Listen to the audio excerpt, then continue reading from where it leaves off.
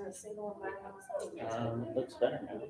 Yep, it looks like it's picking up noise. So let's log into the stream. They don't care about this anyway.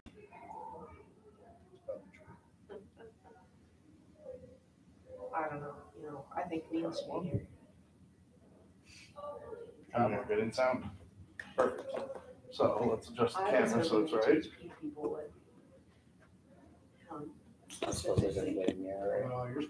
It's mirrored for us. Oh, cool. So like if you look at the Oh, yeah, we're good. Yeah. Yeah, and now we can retreat to the back of the room. And my students are already subject.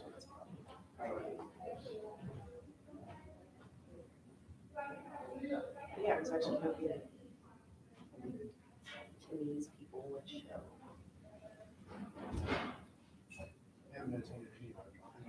I know. I reminded them. I sent the search committee. I sent the search committee an email and said, "This is not shameless plug. You guys should show up. This one actually has some crossover." I'll just take some filler classes. But I love it here. Mel probably would. You can't tell. It's like home. It's gonna be weird though if not everyone's here and everyone's oh, it should be. You have to make new friends. It's not okay. You have to meet new people. Yeah, I have to There's be at least the awful. videographers here. That's right. There's a history. You have to find somebody to do it. What? I said you have to find somebody to do it. Seriously, It's going to be a challenge. it really is. It smells awfully coffee. I don't know why they got I'm just trying to go to this. Yeah, no, it'll be fine. It's all I'm I have a huge iron.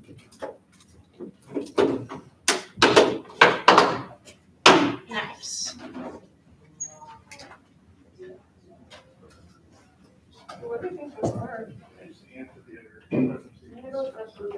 Yeah, you know what also? Ha! You can't figure out a word for that. Wait, oh, I don't know, Yes. so. Aha!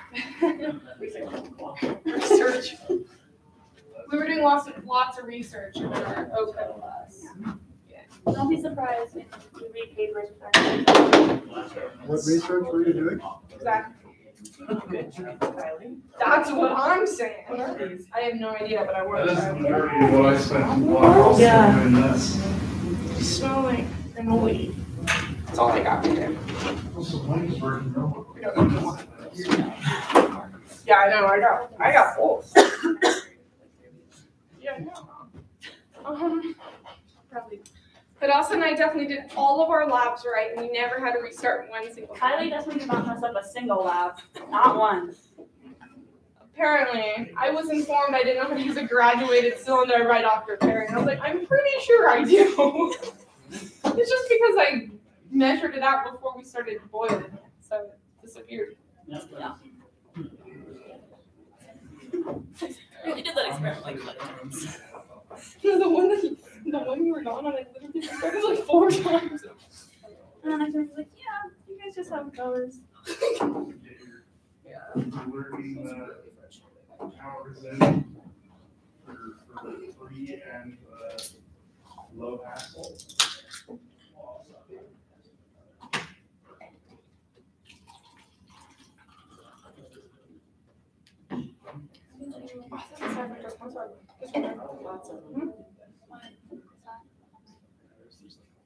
Why do they put that in everything? Or is in everything. No, I need to go to the horse learning. How did you get cut? No, I got one today. Actually, I like the classroom. I like this classroom. I just don't want to drink it out of that. It's not Yeah, I this just want to classroom. get that water. However, It's it's this easily classroom. remedied. Watch. Hold on. Wait. Yeah, but This is real easy, but also. Yeah. Hold on a second. well, no, because it's has to. Excellent. Pretty impressive. I only dropped Did you learn? Ian is nominating this. It depends. Get a lot of people. You've got a lot faster than I do. Is it still bad? Yeah. First one. Lemon bar. Decent number. This other one I don't know. This. You could break buildings with this. Last semester, I think there were 20, 25. The other departments don't usually attend. Okay. But I would have thought I gotcha. this would have been. Yesterday, There's still I got told something. Oh yeah, like draw that. for Oh, this is funny. I was actually told. They were talking to the Tibiotorsal. I was like, yeah. They informed me that the college is ruining the entire community of Dillon. Is it ruining? Yeah, the college students are ruining the community. Oh, yeah. Yeah, I was like, it was really awkward because it was like a really long appointment, so I had to sit there for like 2 hours. I don't know how many people watch. Yeah, they did. Count that. You don't look at all of that. I mean, you can if you want. Hi. Hi, how are you? Good. Like yourself. How's your class going? Good. All 3 of you? Yes. I'm so funny. All 3 of us. I also just not understood anything. How's your class? How you got?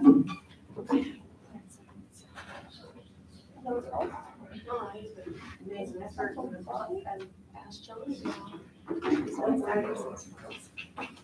Oh, is it with Orange. Oh, never mind. Lauren Wayne. She's a oh. You enjoying it? Here's the first. Oh my god. Emma has drawing. That's like the best thing. She could have been an evolution. Probably also mentioned the emails. They would, She was because some people want to get Yeah, her. my advisors are very good. So they will schedule. It's going good. At first, I was like really stressed, like reading the syllabus because like we have so much to do. Yeah. And I don't think it's as terrible as I made it out to be. So. Are you taking it next year? 7 o'clock? I think so. Yeah, because you took genetics last year. So I will have a friend. That was gonna be with children. Children. You are children.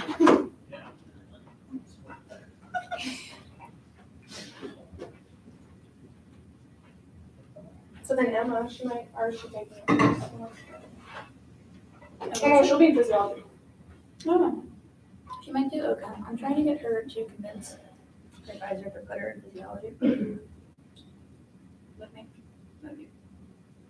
What's that face for? No, that's what I'm saying. She should. I didn't have face together. I told them at the same time. old, but besides that, it has a. Oh, Adrian's done the Superficial CPJ. visual flexor. Does she have a job at the high school? Yeah, she was working then. Maybe was on maternity leave, but she just came back on Monday. So Adrian is subbing today, so. She has off until we go to DC and then she's coming back and she'll start the BLM, so. That'll be good, yeah. Pretty busy. She actually in the house. Is she bored? Yeah, I told her she was gonna be fine. I was like, you have to be busy. You're staying at the house. You're staying at the house. Oh. She's like, you're just now.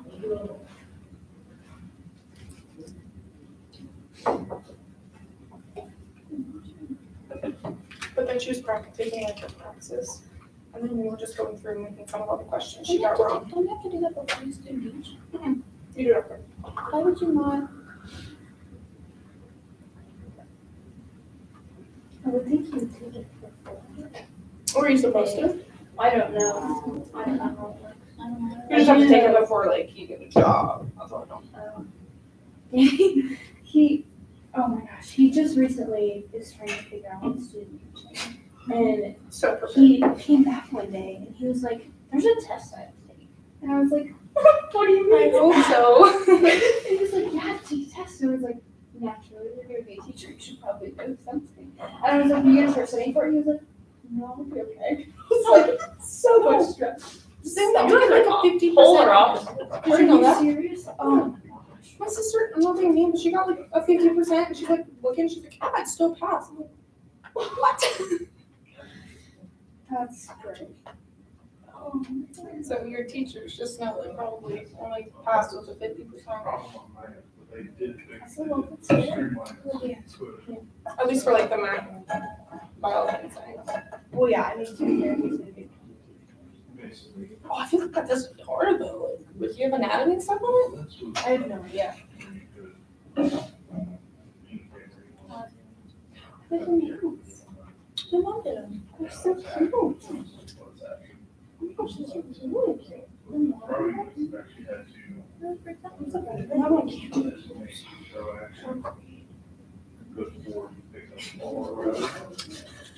My dad would always be the one breathing on here. Yeah, which is how the game works in the current I'm edition. giving up on that. I don't like it. What fruit is that? I don't. Like, There was like you no don't have to Is it super actually do It's a just all- attack on it. Let's If I think about it, what, declare what's like action. a respirator? And then if you attack, your action must be against I'm gonna sugarcoat it. But you could just move during the blitz action. How'd you like it? Well, Did you actually like it? so one instance where you might do that, one of the rare instances I can imagine off the top of my head, is if you have a horn, you get custom strength during blitz, so you have, you have the dodge ability for strength-based dodging. I assume the Western I think Division it's really right good. back And there's into some- Yeah, so if you have So close to horns at that, then that's I just need one window. Is that what your preference is? Yeah. Yeah, my friend said he My students. She's like, Concerns What are you learning? tomorrow, so. Well, yesterday we went over all of How it works, I'm driving over here. Well, my friends are in it. I'm not, but So why are you? I haven't taken genetics yet. I really like genetics too, extremely important. Oh, I'm sure it is. Yeah. Yeah. I know. What level is it?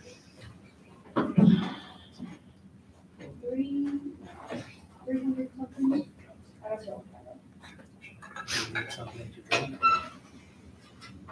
Oh, hi again. Hello again. Yeah, how are you doing? Great. Good. How are you?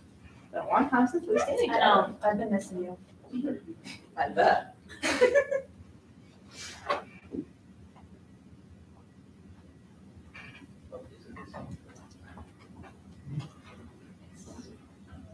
Are you going to the? Thank you. Yeah. Yeah, I just gotta find out what's I'm okay. Coffee. And I think I'm gonna be okay. I'm not Swedish run blood. Blood was like that much. You I was like, oh, I'm guys not. a lot of tea. So we'll see how it goes. Yeah, but I'll just stand next to someone who's going. about halfway done. It'll be okay. So, I should be good. I'm excited. Big, strong cup of coffee in the morning, and that's usually it. Be able to sleep. all right, I'm sure you metabolize the caffeine in 16 hours. I have no trouble sleeping as it is. I drink caffeine after about, say about 1 or 2. I really never start. Just ran. I just finished cleaning the house. Well, if you drink it after 1 or 2. Yeah, Yeah. But if you drink a bunch of Starting caffeine. no, I'll metabolize it, yeah. It'll just make me really good. I think I drink enough Are you taking 8 block? to keep it going all day. Ooh, have you not drinking one yet? No. Especially if it's sleepy student. Oh, is it with a shot? I loved that class. It was so much fun. Yeah, I'm excited. Absolutely. When we went through, it This is was so really cold, but it was I love the things in stone right now. it was like snowing. I was having the gym for hydration, water, and then I got this, and then I saw there was tea. Caffeine and serotonin. Do you want this? It is. Really, she was stuck around. Tested She for it. wants to be here. She wants to be here. Less than 1%. Carbon-free, non-carbonate. But they're still fun. Does have high fructose corn though. Mm-hmm. Yeah, they need that. Everything has it. Oh, my syrup has that. I found that out earlier. My syrup and it had some. Yeah. Bogus.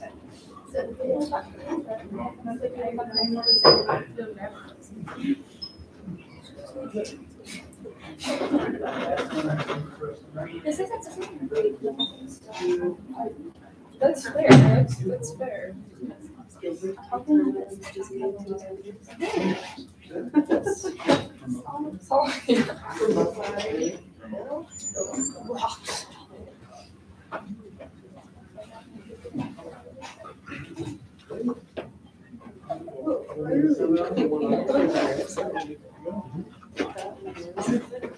All right, when are we gonna meet? What do you just click the link? Stick your finger. It's weird, yes, it's weird. I'll do that. I'm so Hi. Me too. Good. Yeah. We have sweet treats I keep today. going to knock it up and I get sleep. Yeah, that's not my alarm. That one is, I think has like, oh yeah, it's healthy. It's like breakfast. Breakfast. Yeah.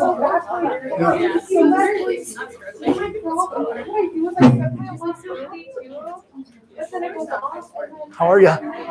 Hello. Hey. Come here. Sit. Lay down. Yeah,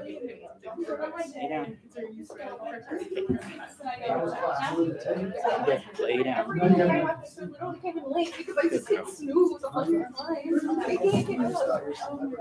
Yeah, I seriously walk in every day right now, starting to late every day. I can't be broken.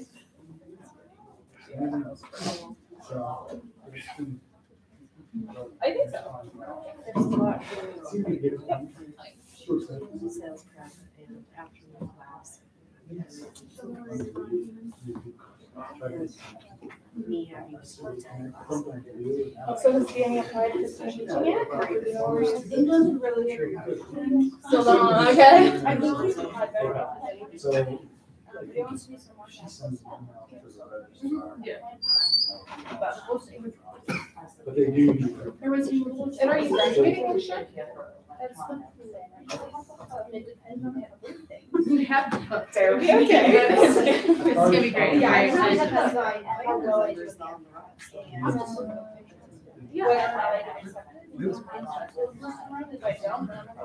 And you can just say that changes. Yeah, the plan right now. That would be good. I was gonna go to the videos. I'm okay. I'm just gonna take my time. It's like a long It is, yeah. I think we should Yeah, next year though, I get to take. I heard that's fun. Yeah, it'll be good for you. I know, I'm so excited. Let's send me some break. Yeah. Because I'll be getting out of.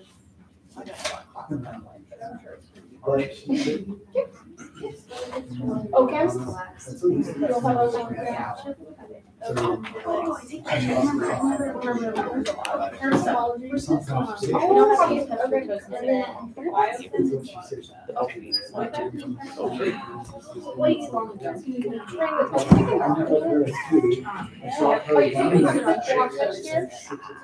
I am, so I hope you are, because then I'm super. I need to.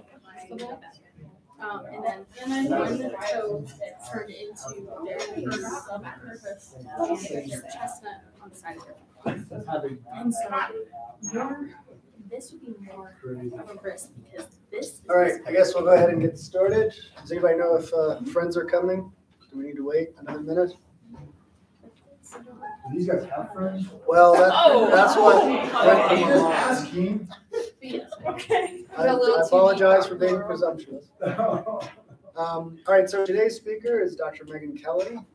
I think most of you know Dr. Kelly, but she graduated with her doctorate in veterinary medicine in 2010 from Washington State.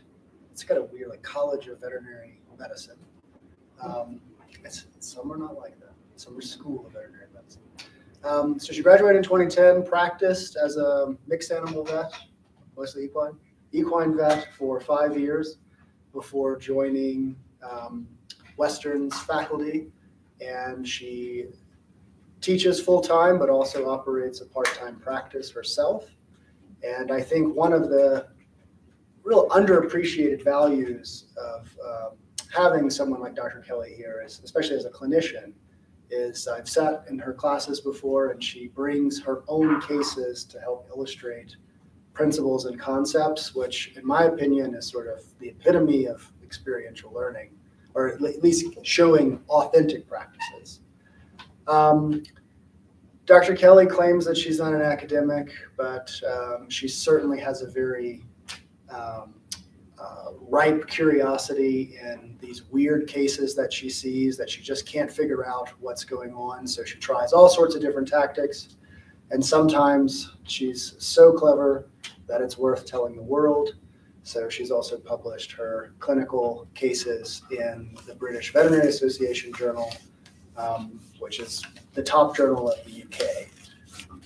I did see that JAVMA is starting to accept clinical cases, so you could have published in the top journal of America, but they weren't accepting individual clinical cases at the time. But anyway, with no further ado, Dr. Kelly. Thank you, Dr. Wood. Most of you I do recognize one way or another.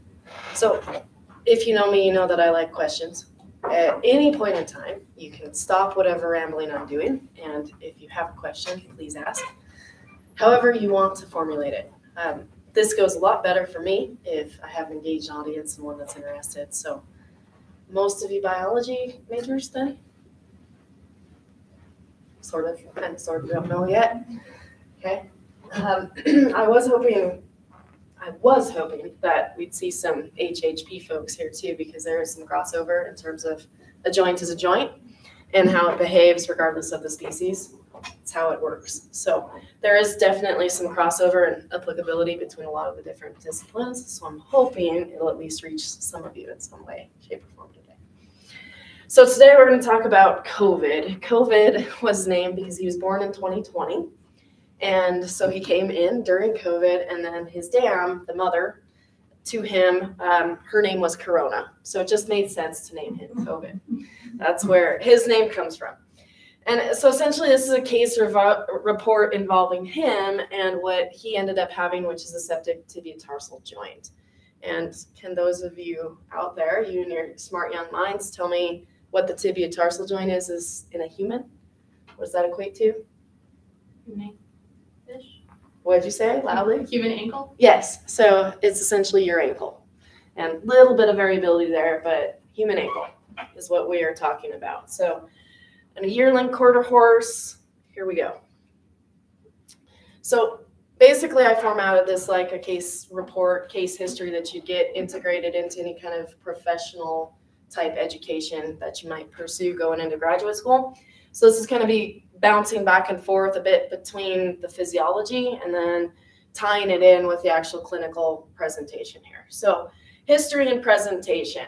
COVID presented September 23rd, 2021, and the complaint was that he was lame. And according to the American Association of Equine Practitioners lameness scale, out of 5, 5 is non-weight bearing lame, so not bearing weight at all. 4 means that you can see the lameness, you can see the pain at a walk. So grade 4 out of 5 lame on his left rear. And he had regional swelling around the tarsal-crural joint or tibiotarsal joint. And on the outside, the lateral aspect of the hock, he had a smidge, not a ton, of watery, yellow, purulent discharge. So watery, yellow, pussy discharge. And it was draining from the small wound on that plantar lateral aspect. So history that the owner then recalled for me was that he noticed or thought he noticed the wound, saw the wound about 4 days prior. And what ends up happening often enough with septic joints or tendon sheaths or bursas in horses, large animals, is they tend to appear minor. A lot of times they're very small wounds, don't bleed a lot, don't seem to be that severe in nature, but it's not about the size of the wound, it's about the location. And so in this case, since it appeared minor and there's no swelling or lameness or drainage or hemorrhage, then it didn't make a lot of sense to necessarily be that concerned about it. So this is not COVID, but for reference, I didn't have a picture from when he presented. So for reference, this is a 4-year-old quarter horse that you can see the regional swelling along the hock from this view. And then this actually is his medial plantar pouch of the tibiotarsal joint, and he has the same characteristic drainage coming out of it. So different horse, different age, different color, as you'll see COVID as a palomino, but essentially this represents exactly how he looked on that day. So considerations, this is where the practical side of things comes in, and we deviate a little bit from the research side. From a practical standpoint, there's a number of considerations to think about. So first of all, duration. 4 days anyway, in terms of when there was a penetrating injury. What joint is involved and the anatomy associated with it. So not all joints are created equal as far as their size and shape, and they have outpouchings. So with the hock and the tibiotarsal joint, there's a plantar pouch, a lateral and medial, plus the dorsal aspect of the pouch. And it's quite a large joint. So it's not exactly symmetrical, and it is not what you would think of as, say, a capsule that is circular. So depending on the joint, some of them are quite small and don't have much for outpouchings, and others, like the stifle, are large and have 3 compartments to them. So depending on the size and essentially the anatomy involved, sometimes a septic joint is easier to clean up than others, depending on accessibility and depending on where bacteria can hide. A more regular joint that has some size to it and not a lot of pouches or areas that outwardly change shape, those are areas that can really be a reservoir for infection, and the bacteria can hide. So something real honest that is like the fetlock joint, yes, it has plantar pouches or palmar pouches, but it's a reasonable size, pretty easy to lavage, pretty easy to handle. Coffin joint, that's the distal interphalangeal joint, very small, has a capacity fluid-wise of maybe about 5 cc's, 5 milliliters. And coffin joints are often quite hard to clean up because you don't get good access from anything advanced, like an arthrotomy or being able to use a scope. It's such a small joint that damage happens really fast, and time is really critical as far as duration on cleaning up a joint like that. So the anatomy matters, and the joint that is involved matters. Age of the horse. So this is more my consideration necessarily than somebody else's, but a lot of what goes into determining whether or not you choose to treat something like this is the age of the animal. Young animals, better regenerative capacity, better healing capacity, have potentially their whole lives in front of them. A geriatric, so an older horse, might not be worth the money to spend, might not be worth pursuing treatment. And then from my standpoint, with the practice that I operate out of, I don't have a legitimate surgery room.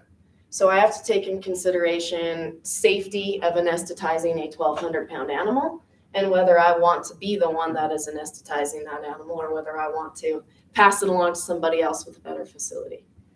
With COVID, he's a yearling, and he was roughly 800 pounds.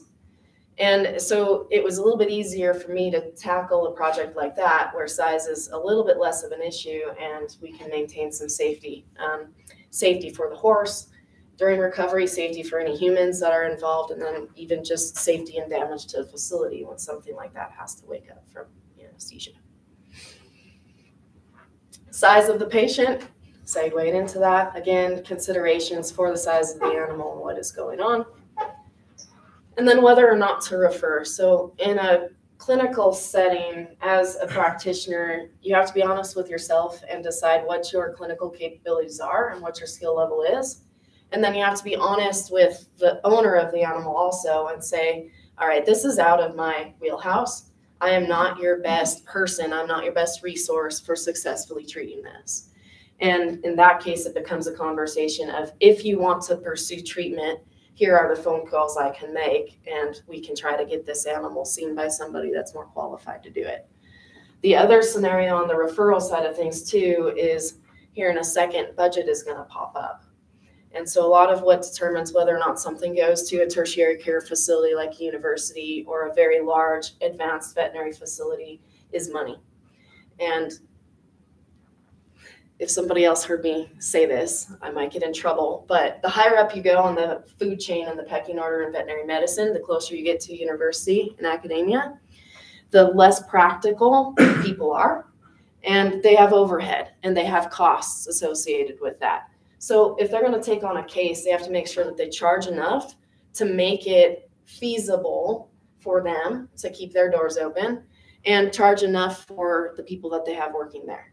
So there's a fair amount that goes into referral pricing and costs, and also whether or not they're willing to do a happy medium. So more in general practice, not the referral or tertiary care side of things, we're a little bit more open to working with clients and working with the owners and the animals to try to find a happy medium type approach to being able to hopefully give the animal a chance. It might not be top tier, but it's better than saying, nope, not going to try. So a lot of it really does come down to whether the client wants to refer to a higher end tertiary care type facility and what kind of budget they have. If the money isn't there, it limits your decision making, so to speak. There's budget.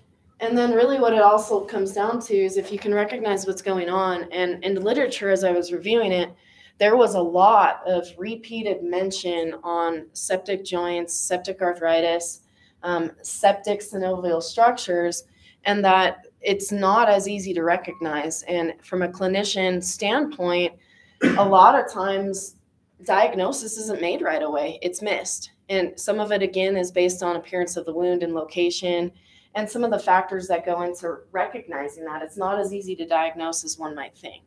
So from a prognosis standpoint, in talking, one, you have to be able to recognize it. And then two, on the full recovery side of things, we have a yearling quarter horse here. He hasn't even gone into training.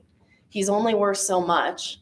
And if he's not going to be a performance animal, if he's not going to have a riding career, it doesn't make a ton of sense to invest any money into treating him if he's going to be a pasture pet. Does that make sense? Okay. So with the full recovery scenario, it might be different in terms of a breeding animal. He's a gelding.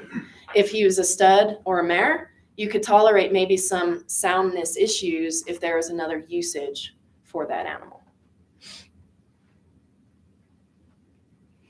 So just for reference, in the joint we're specifically talking about, the dorsal aspect of the hock here on this effusive tibiotarsal joint, here's the dorsal aspect, and then this is going to be the plantar lateral pouch.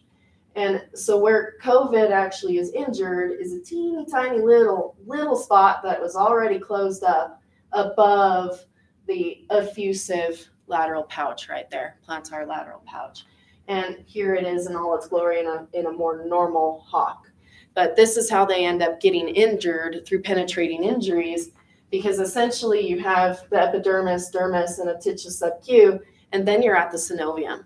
So it doesn't take much of anything for a horse to graze themselves against the fence line at that location and penetrate into that synovial structure. It's right there, and there's no protection. And then for reference, as far as just basic anatomy of a joint, conceptualized here, some of the words I'm going to throw out is going to be essentially the area of bone. Oh, I remember that this is sensitive.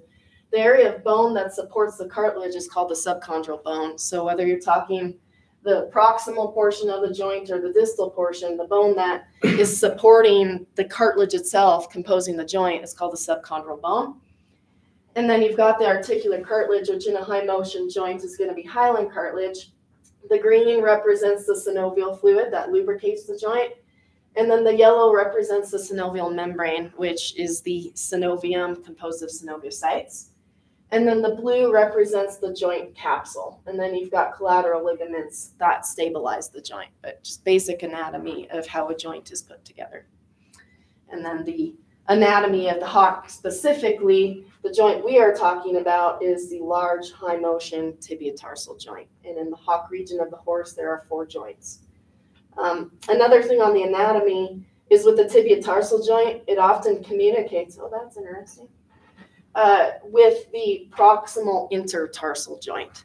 So it's not about just cleaning up the tibiotarsal joint. You also have to understand that there may be some contamination of the other corresponding joints, which can make resolution difficult.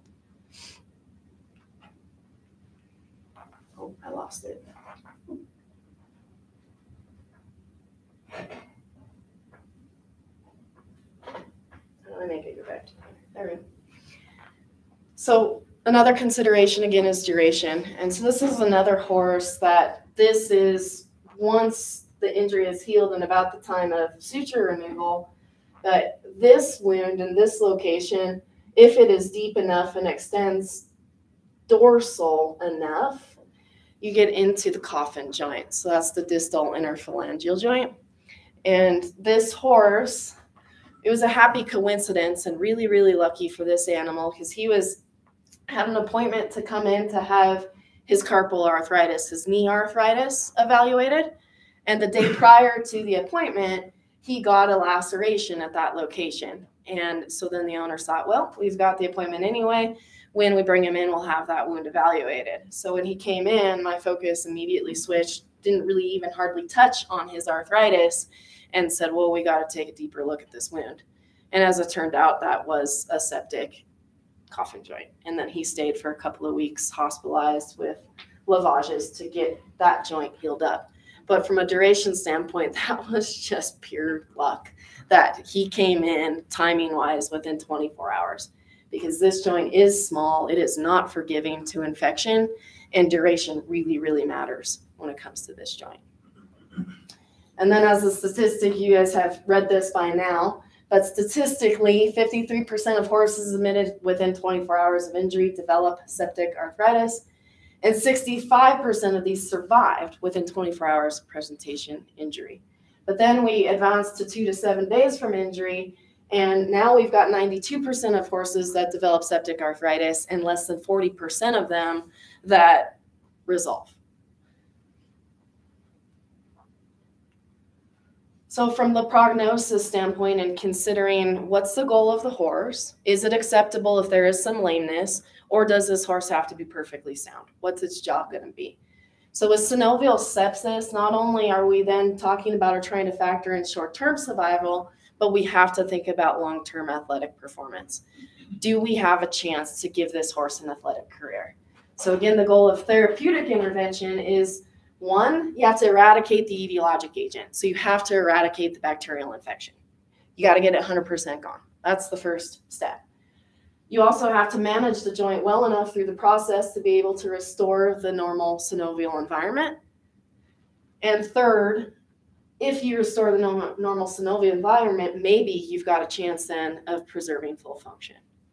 And where we get a little bit of divergence on the human side versus the horse side is, as humans, we can tolerate some joint pain and some dysfunction. There's a lot involving medicine on the human side that can help that, and we can manage that better. Also, we can hop around on one leg. A horse cannot. They need all 4 legs. They need to be bearing weight on all 4 legs. And it's really a primary consideration that they have to get as comfortable as possible, as fast as possible. And they have to stay that way. Otherwise, there just isn't any hope for them. So then, despite intensive treatment, the prognosis for septic arthritis is guarded, always is, doesn't really matter time frame. We're going to warn everybody that presents a horse in with a septic type process in a joint or another synovial structure. We hope that this is going to work, but statistically, your horse might be one of them that just does not respond well, cannot get it cleaned up. So this is where this range is just crazy in terms of 27% to 81% range as far as prognosis and return to full activity. A lot of that comes from where maybe there could be some better research into trying to differentiate whether these statistics are coming from, say, more of a private small practice general practitioner scenario, or whether this is coming from the university scenario or somewhere in between. The statistics are going to very much depend on the type of animals, the type of owners, and really how things are handled in those practices. So a real wide range in terms of return to full activity. And it's going to be dependent on the facility, the animals being treated, the type of clientele, how many of them are electing to treat, and how many of them are choosing to euthanize without even trying. And is there some kind of a happy medium offered, as this is going to be the case with COVID, or is it just an absolute? And so it's going to really drastically affect the statistics, which then makes it tough from a practitioner standpoint to give a good, honest, solid, scientific answer as far as, well, this is going to work out or it's not going to work out for your horse. So etiology. Really, this can be divided up in terms of common and uncommon. And so commonly, there's really three ways that joints get infected. And so in an adult horse, more often than not, it's contamination via a wound, so penetrating injury into the joint. In young horses, foals especially, it's hematogenous, meaning you end up with septicemia, bacteremia, leading to septicemia, leading to areas that tend to seed with bacteria, which joints are a very common spot. And in foals, that's because of failure of passive transfer, so not good antibody protection. Did not get good immunoglobulins through the milk, and then therefore get sepsis within about a week or so of life. So that's the hematogenous side. And then on the iatrogenic, this is where we get into medicine and treating horses with lameness, and where you certainly have crossover into human, is on iatrogenic, that means human caused essentially. So now we're into intra-articular injections to, say, try to help joints, improve comfort, keep horses sound, or on the human side, same medications are used as far as steroids into joints and keeping, say, a degenerating hip or knee happy. And so if there is contamination from the injection and the bacteria are seeded via the injection and the needle, you end up with a septic joint. Less commonly, it can occur as an extension of a wound that is outside of the joint. And as necrosis occurs, tissue necrosis occurs from the action of the wound and the degeneration of the tissue, you can end up with sepsis getting in as the capsule erodes and you get into the synovium that way. And then sometimes there just isn't a cause and you get into just have no idea how this happened. We're going to call it idiopathic. Probably is a cause. We're just not going to know what it is. So this is where it gets a little busy for a second. And this is not even close to complete as far as the pathophysiology of how a joint essentially ends up destroyed from a bacterial infection. And it does. It ends up destroyed. So right up here at the top, synovitis and capsulitis. Essentially, that is inflammation of the synovium and of inflammation of the joint capsule. And physically, this can be appreciated, and I'll point it out to you in a video here in a second, but the capsule and the synovium thicken very fast with inflammation. And as that is happening, then it makes it that much harder to get the degenerative process under control and to get the infection under control. It becomes its own physical barrier and its own worst enemy. So we start the process of release of enzymes, inflammatory mediators, and cytokines. And then with this synovial sepsis, we get increased vascular permeability. So in other words, with inflammation, vessels dilate. And the reason vessels dilate is to allow for what naturally needs to come in to fight infection to have a route and a pathway to do it. So as vessels dilate, you're going to have incoming macrophages, neutrophils, and fibrin into the joint compartment. So the character of the joint is changing. And then neutrophils, their responsibility is to phagocytize bacteria. They gobble them up, eat them, present them elsewhere for recognition. And in the process of doing that, they're going to release enzymes and free radicals, which cleave proteoglycans, collagen, and hyaluronic acid. And these are major functional components within the joint to keep it happy. So then that leads to decreased synovial fluid viscosity. And I spaced it out. I was going to actually bring some synovial fluid for a touch and feel exercise today, but I did not. And what this amounts to then is you get watery joint fluid.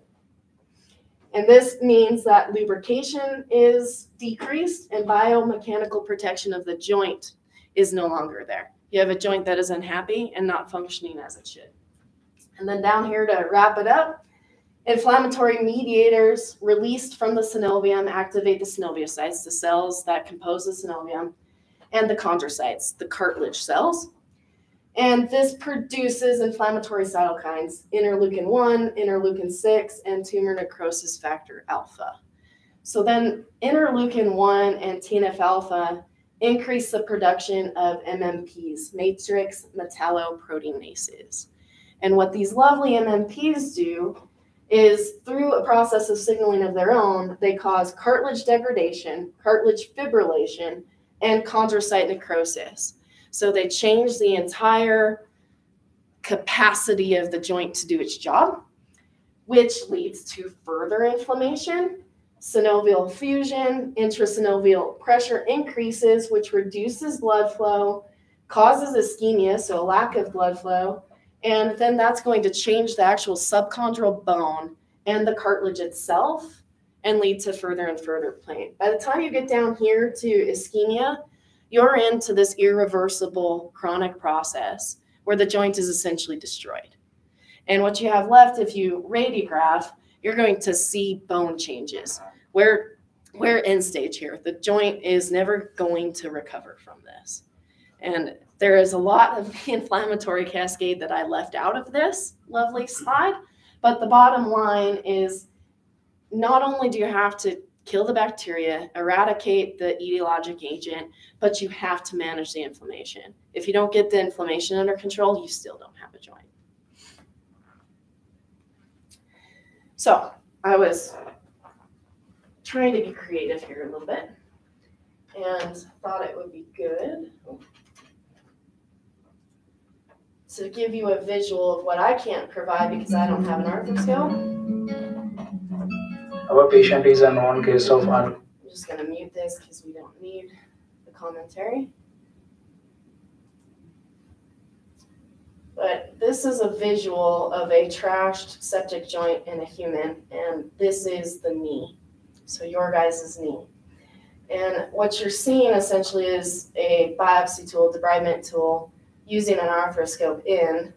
And what is normal, or at least a bit more normal, is the cartilaginous surface, the hyaline cartilage there within the knee.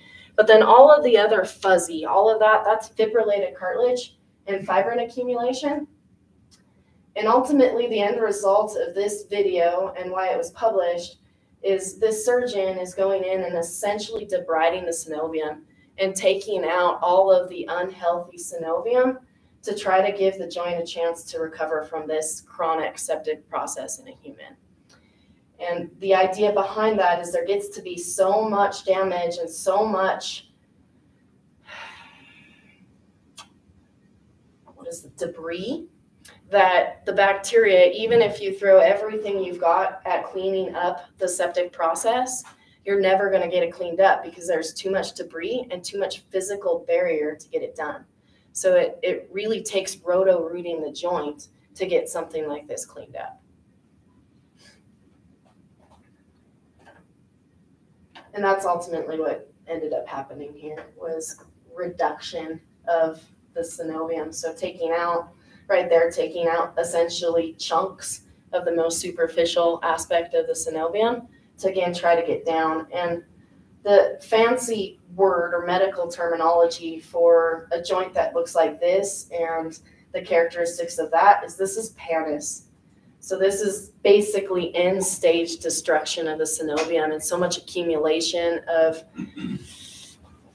fibrin type products and gelatin from the bacteria hanging out in there that there just isn't hardly any normal surface left. So just thought I'd give you the visual of what the worst of the worst looks like. So as far as diagnosis, back to COVID. Yeah. So that helped increase their mobility after that, or was it Yes. make it? Yeah, so it's going to help with increasing mobility for sure. And then again, if you can get back to normal tissue, then you have the chance, one, of clearing the infection, and then two, maybe getting to the point where you can get that inflammatory process under control. And then on the human side of things, long term, you've got to get the infection under control, and then that person's probably going to get a knee replacement. But you've got to get the infection gone first. So in a horse, this would be the end stage procedure done to try to have a salvageable animal for breeding or pasture management. So we can't go any further than just aggressive debridement. So on the diagnosis side of things, this is not COVID again. This is what is she? I think she's a 3-year-old show horse.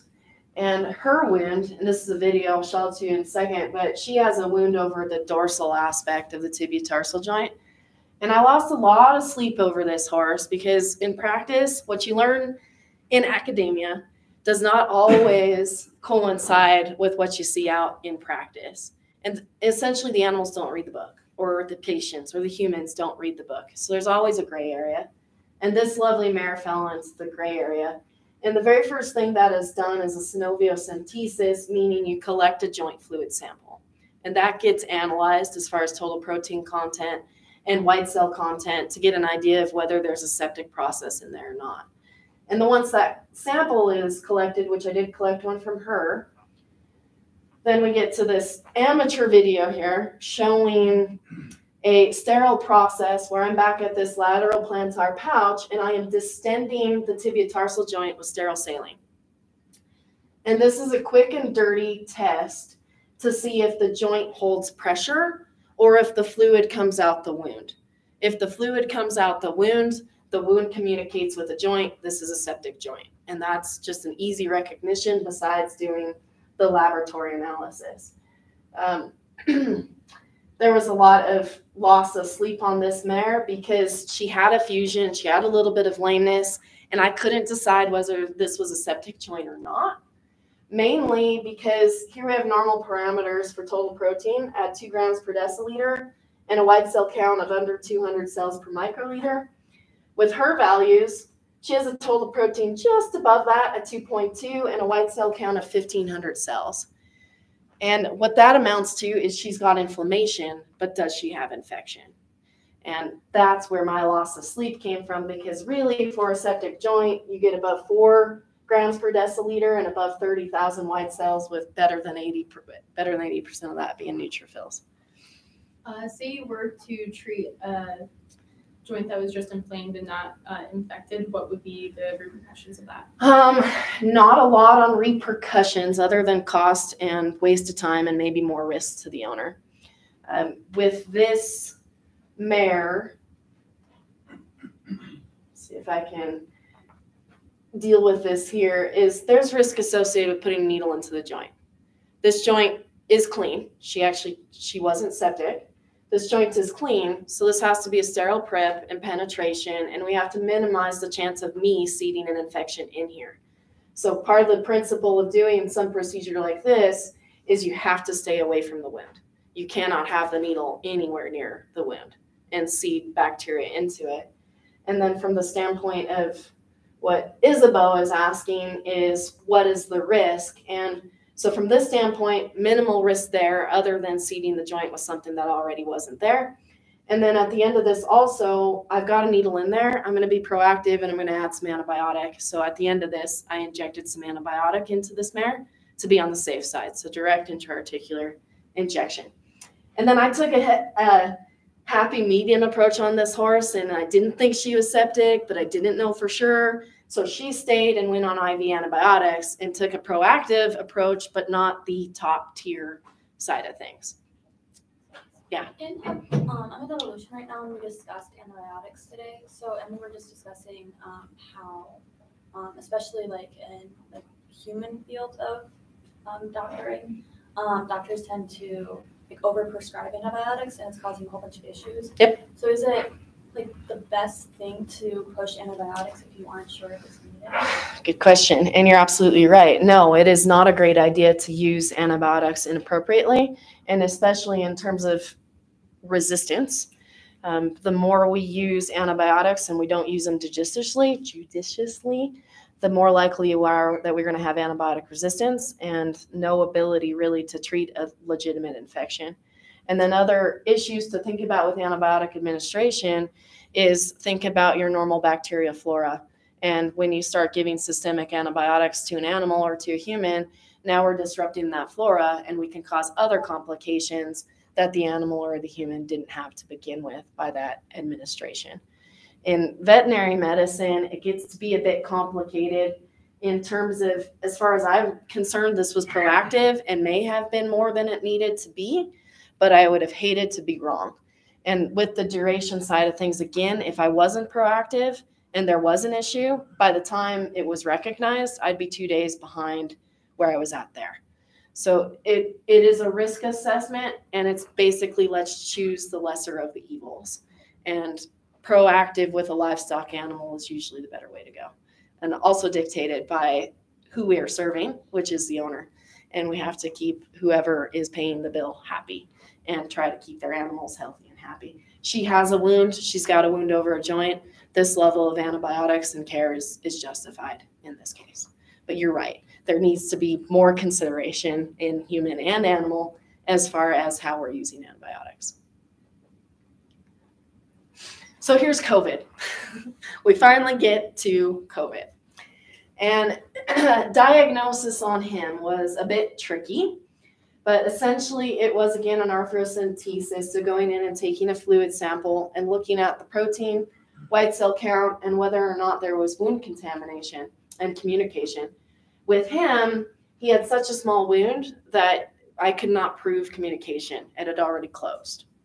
So what I was going off of was clinical appearance, lameness, and drainage from original drainage that the owner reported. And then by the time the leg blew up like this, that's a pretty good clue.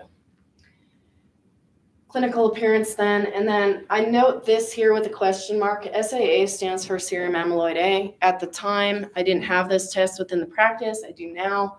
But this is an acute phase protein that raises rapidly and elevates fast with infection or inflammation.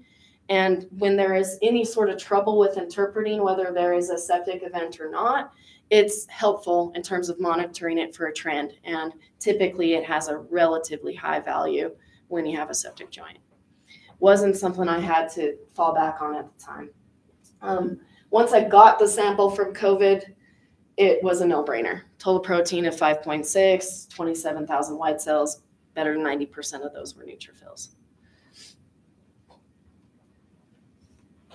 So with him, dilution is the solution to pollution. So this is his first joint lavage. And what is not real clear here, and there's another video that will demonstrate improvements, but this is under extreme high pressure, and there isn't good fluid flow out the needles, which means that there's quite a lot of fibrin accumulation and a thickened capsule. And then the view was just to show an anesthetized horse, the IV hooked up with the GKX, which was the anesthesia he was on, and then the overall apparatus of the two needles for egress, and then the dorsal needle here. That line goes to a fluid bag, a liter of would be sterile lactated ringers under high pressure. What was unfortunate was the lavage just wasn't going great. Once that joint gets real contaminated and thickened, the diameter of the needle, quite frankly, they plug up. And you can't flush well because there's just too much junk in there. So this is kind of getting the scary range on him in terms of, are we even going to physically be able to clean this up? With why he stayed with me and didn't go elsewhere is the owners had X amount of money they were willing to spend. They had budget considerations, and they didn't want to refer. They just said, you treat him, otherwise we're probably not going to treat him. So he stayed with me, and we did the management on him. So joint lavage with arthroscopy where a scope goes in is ideal. Don't have a scope, so just strictly needle joint lavage. Intra-articular antibiotics. I'll get into this here in a minute, but direct antibiotic administration is extremely important into the joint. And you get way higher minimum inhibitory concentrations for longer than you can ever achieve with systemic antibiotics. So then we get into the systemics, and it needs to be broad spectrum. And so you have to cover both gram-positive and gram-negative. And aminoglycosides get the gram-negative, and then beta-lactams, which are the penicillins, or cephalosporins for the gram-positive side of things. And then non-steroidal anti-inflammatories, exclamation points. It is really, really, really important. Again, you've got to get this inflammatory process under control. So decrease the inflammation and discomfort. Then what it also tends to do is reduces the collagenase activity, which breaks down collagen. And so then within the synovial structures, you get a decrease in prostaglandin E, and you get a production essentially with that decrease that allows for this slowing down effect of collagen breakdown. So there's some effect in terms of actually trying to decrease on the inflammatory cascade the damage being done. So then on the treatment side, important as far as treating with antibiotics systemically to maintain a sufficiently high concentration. And with that serum antibiotic concentration, some of the drugs, you can't achieve that MIC safely. You have to use too high of a concentration of drug, which is going to then damage the kidneys or other systemic systems, and you can't achieve that concentration for long enough.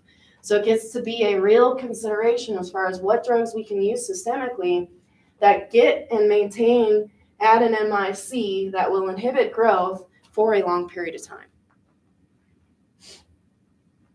So then on the pharmacokinetic side, whether it's intra-articular or systemic, is that pre-existing inflammation will affect how well the antibiotics work.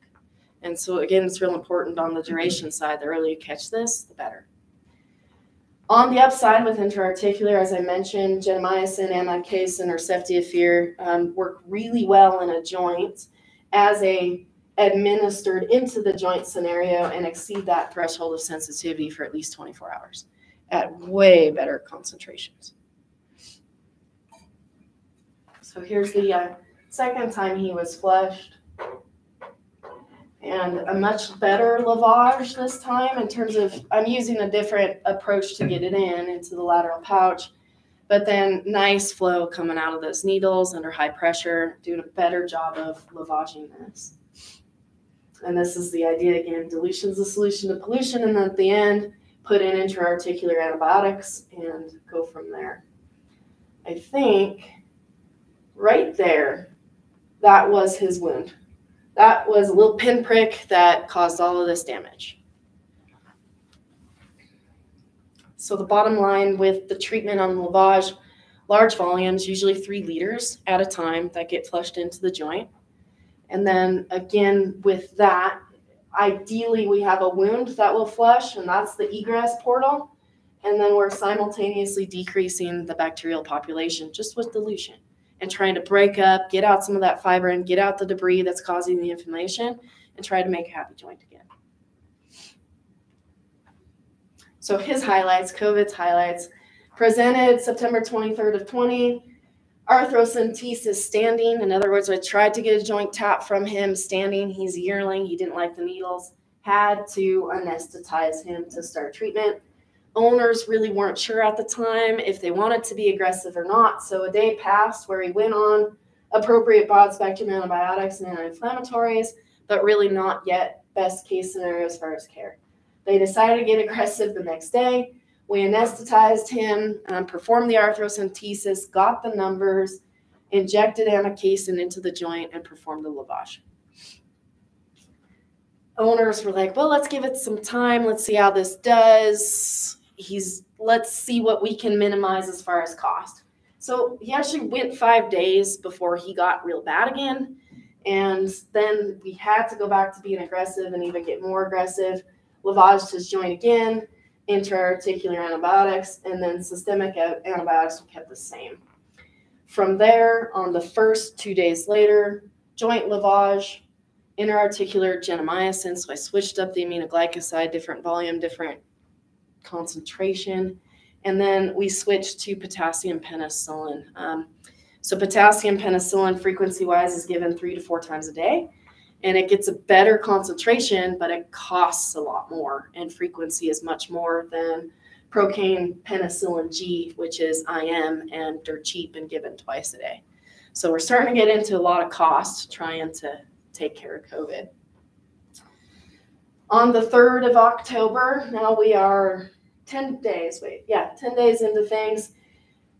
After discussion with the owner, they didn't want to spend any more as far as lavage, but they said go ahead and anesthetize him, go ahead and get a joint sample, go ahead and put another antibiotic dose in the joint, but we're done with the lavage side of things. And when I got those numbers at total protein of 4.2 and white cells of 4,500, pretty happy, but I really still don't like that 4.2 protein level.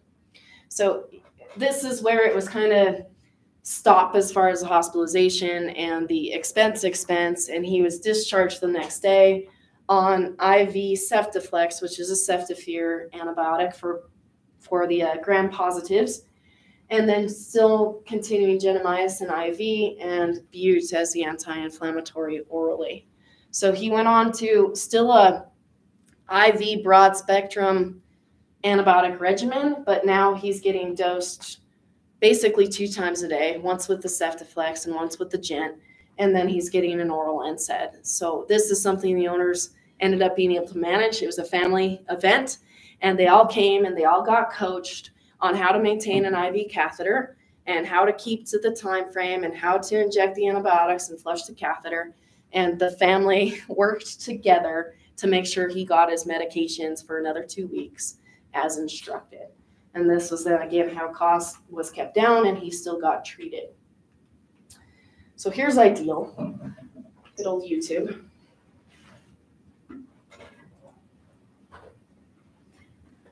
So under top tier type scenario, this is going to be a septic fetlock.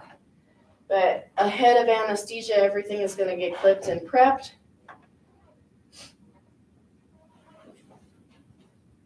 And then the horse is anesthetized, put on a surgery table, hydraulic surgery table, in dorsal recumbency, so the legs are up, and then everything is sterilely prepped, covered. The joint has already been distended with sterile fluid to make it large enough and distended enough that it makes it easy for the surgeon to make the approaches with the scalpel to then get the arthroscope in. A deflated joint doesn't work well as far as getting into it with arthroscopy. And then the same scenario, just with way larger portals and the ability to actually directly look at and evaluate the joint.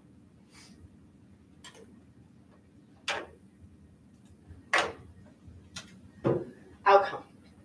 Bottom line here. So I copied the discharge instructions over for COVID, but I explained them to you guys. And again, instructed for the IV antibiotics and how to maintain the IV catheter. He was maintained on oral phenobutazone, and then the antibiotics continued for 14 days from discharge. I rechecked him on the 22nd, a few days after antibiotics had been discontinued, and I wasn't happy. He had gotten out. He had a little romp around out of his pen. He caused some inflammation in his joint.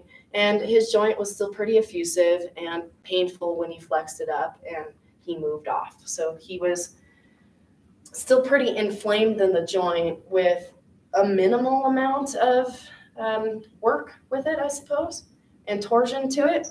And at this point, I'm thinking, all right, this horse is toast. He's going to survive, but he's never going to have a career. He's never going to be an athlete. And so I warned them, warned them from day one till now and said, well, we tried, but this isn't looking good, guys. So then fast forward actually to that spring, and I was out at this ranch where COVID was at, and he said, and now it's probably January, February. And he said, you know what? COVID's doing great. I'm like, no, you're kidding, right? There's no way. And he'd been turned out and just kind of let live. And this is where that age side of things come in, is he was young. And his joint did what joints sometimes do, which is regenerate a bit, heal on its own. All of the fusion was gone. Anytime they watched him move, he was sound, he looked good. And so then that fall, I think this link is going to work. He went to the trainer.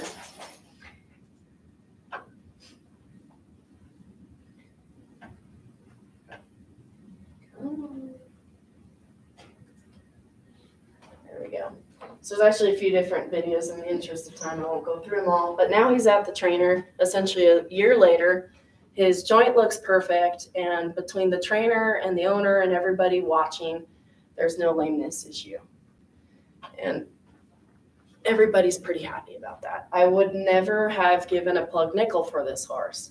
25 cents would have probably been more than what I would have bet on him. But being young, given some time, and the body's ability to heal, he didn't read the book. He was way past duration as far as recognition and good outcome. He was long past really getting top tier type care. There was a lot of indecision that delayed treatment, and a fair amount of effect that could have gone to a horse that never took a sound step in his life. But he exceeded expectations and broke the rules. So to date, now he is 3 years old, and there has not been any lameness seen or noted, and he has a productive job as a ranch horse. And he's expected to be usably sound.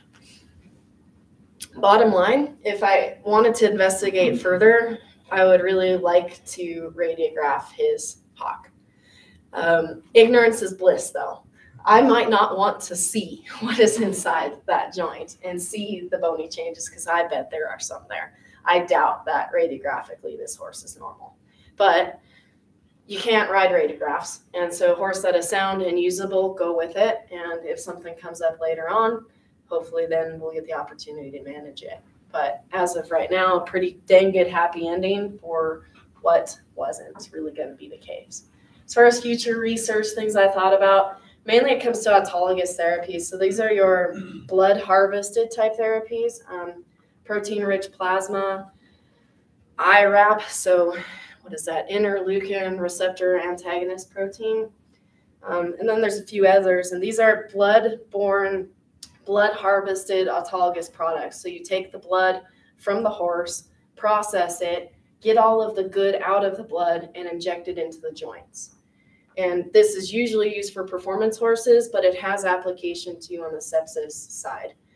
What you do have to be careful with is that these therapies right now, they're not recommended to be put into the joint until there's complete resolution of any infection. As a blood product, you're potentially adding fuel to the infection if the timing isn't right. There is, however, one product out there, it's amnion based, so it's not a cellular product. It comes from the amniotic fluid and amniotic sac of mares. It's called Renovo, and it's demonstrated antimicrobial properties, and it has a fibrinolytic effect, so it'll break down fibrin. And so this is a much safer product, and it's actually recommended to be put into joints when there is still an active infection, because it's demonstrating some of these properties and doesn't have the same blood product type properties that make something like that dangerous to put into an active infected joint. So there does actually need to be a fair amount of more research and documentation to prove timing, to make best recommendations for when some of these products would best be served going into a joint like this. I didn't get the option with him. So that said, I had to add in a little bit of gore. So this is my impact factor take home message, is it is really not about the size of the wound. It is about the location. The horse that is mutilated here on her chest on the left, she'll survive, regardless of whether it is sutured, regardless of whether there's a whole lot of care into this or not. This looks to be the worst thing ever, but it doesn't have an impact on the horse. This itty bitty wound into the blue roan here, that's a big deal.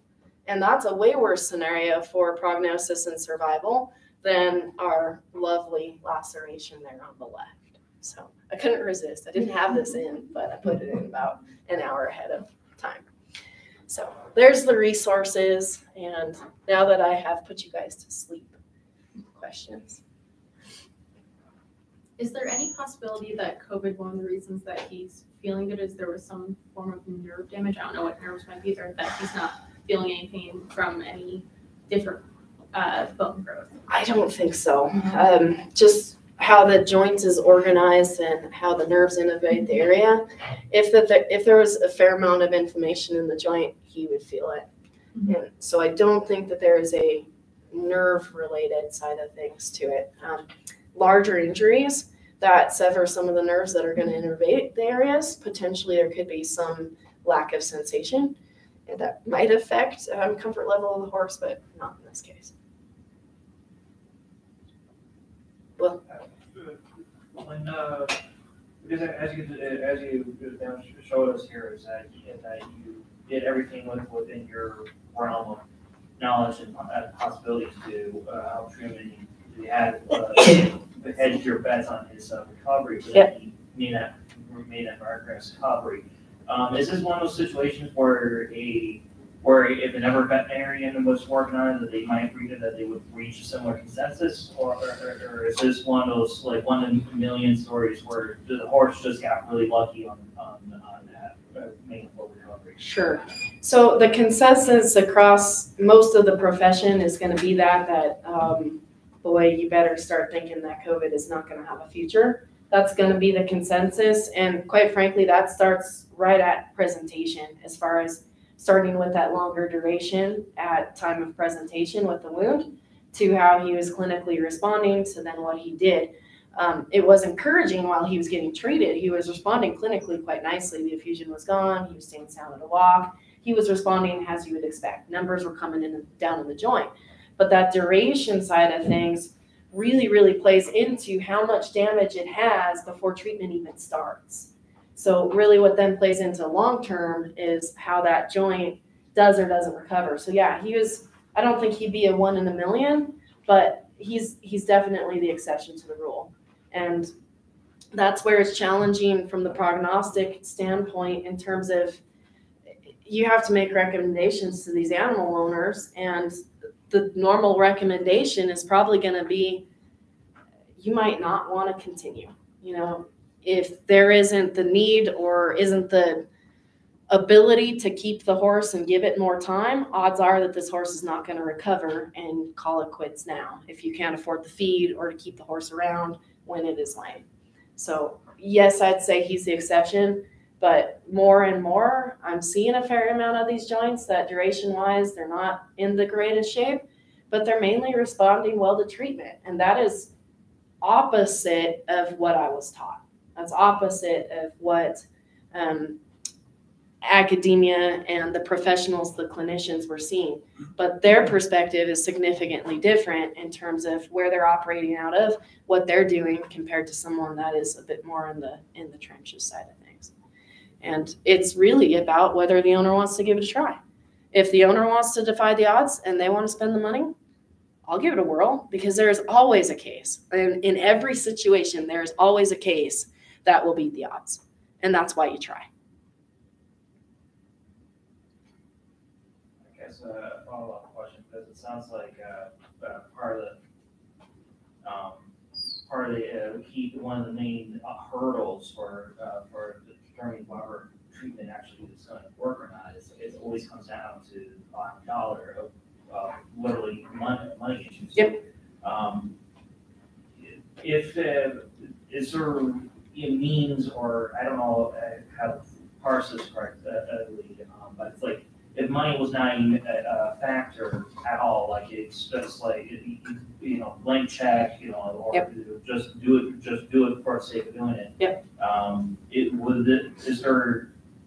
If the money question was out of the picture for a solving a case like these, would it make it easier to figure out, find new innovations for how to go about these things? Because Sure. to me, it seems like there's times where it's like, yes, the horse could have been saved, but the owner couldn't afford to do it. So it's like, it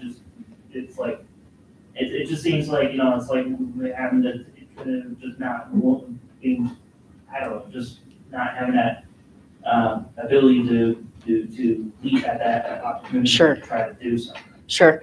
And that's where research comes into play, and that there's a fair amount just from the time of this presentation. There is actually a lot of other treatment options and things that have been explored, including polymethyl methacrylate beads, so slow release antibiotics into a joint scenario like this. And then just even in the unlimited scenario, this is where you could certainly take an arthroscope and go in and debride just like that first video and try to clean up something that's chronic. It's just really based on what is available and what needs to be spent, which is a contrast to human medicine, where there's insurance and the ability to treat even if the money isn't there up front or during. Veterinary medicine has its challenges with having to find a way to pay for things one way or another. On the topic of some newer medication stuff, the amnio, have you had good experiences with it so far? Is it something that has been So far. working? Yeah, Yeah. so far. Okay, I okay. did get the privilege of putting it into a different septic joint here recently, Mhm. and I'm pretty happy with it. Yeah, but I have very limited experience on it. Joints have limited blood flow, is that why Yes. targeting the MICs? Yes, so there's limited blood flow to begin with, and then as that degenerative process, as that inflammatory state takes effect, it really gets limited. But that's half the reason on the physiology of the joint that it's so dangerous to get an infection in it, because it has limited that blood flow and systemically not good penetration. Is the immune response of white blood cells, do they infiltrate joints as readily as other tissues? For the most part, yes, they're a little bit slower, but man, they just cannot do their job in a joint like they do everywhere else. The joint just doesn't tolerate the inflammatory process that is needed to actually clean up a wound and clean up something that's infected. All right, well, it's 5 o'clock, so, or after. So let's thank Dr. Kelly. Thanks, guys, for coming and listening.